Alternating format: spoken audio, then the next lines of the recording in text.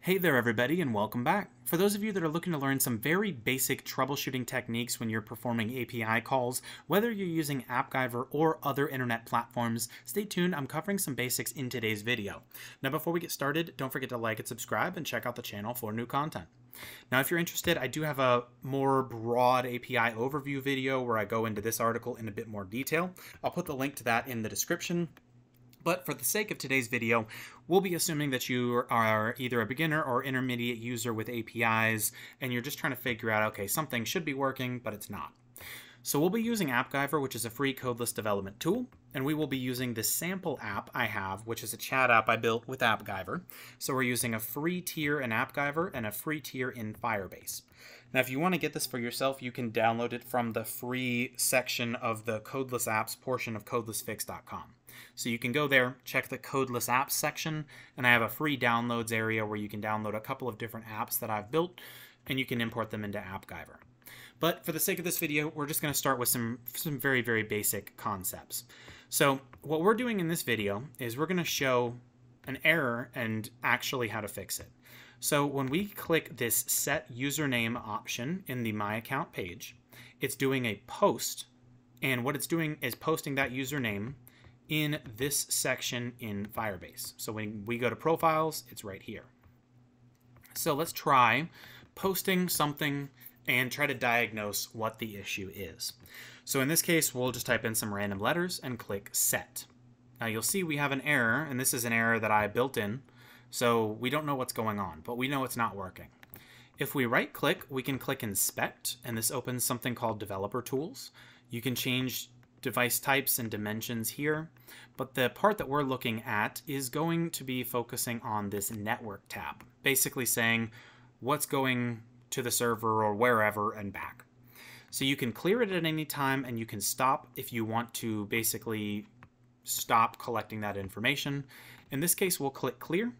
We'll click Record, we'll click Set, and then we'll click Stop. Now we have a sample of where these errors are occurring. So we'll try to find the one that's problematic, because in this case I know that I have a couple of different calls going, and some of them should probably be failing. For example, a check to see if a username is available or not. So as we go through these calls, we see they all have the same error. 403, missing or insufficient permissions, permission denied.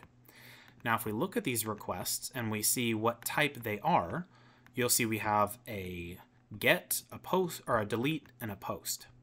So it's checking the username, deleting one if it exists, and then posting the new one. Now if you want to troubleshoot your payload, you can click here and see what issues may be occurring. In this case, mine is correct.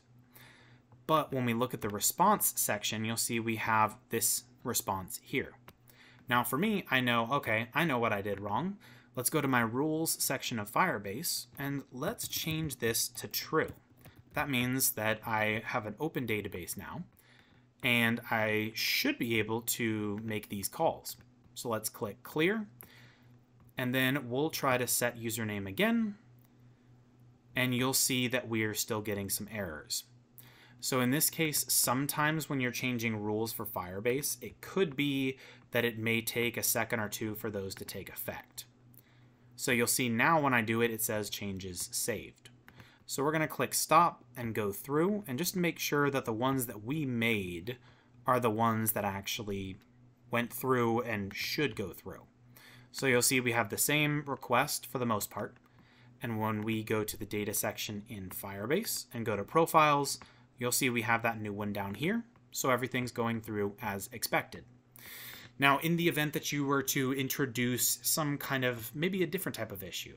So let's go to the Variables tab. Our page variable for username is text. I'm not sure if this would cause an issue or not, so we can test this together really quickly. Let's say we want to try to send a complex object.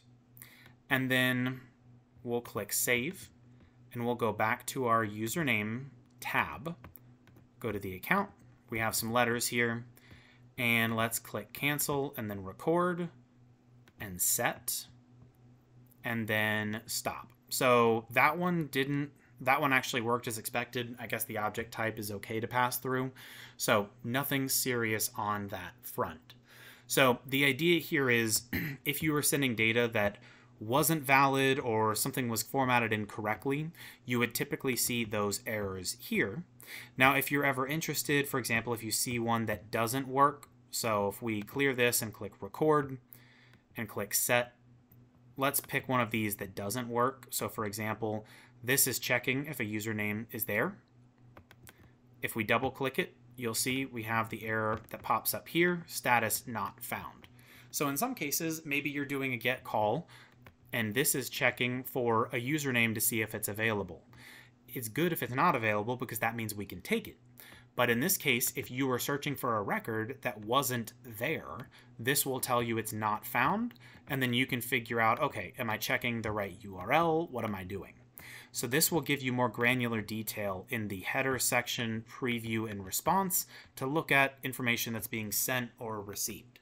So I hope this was useful. If you have any questions, drop them in the comment box below, and I'll see you all in the next video.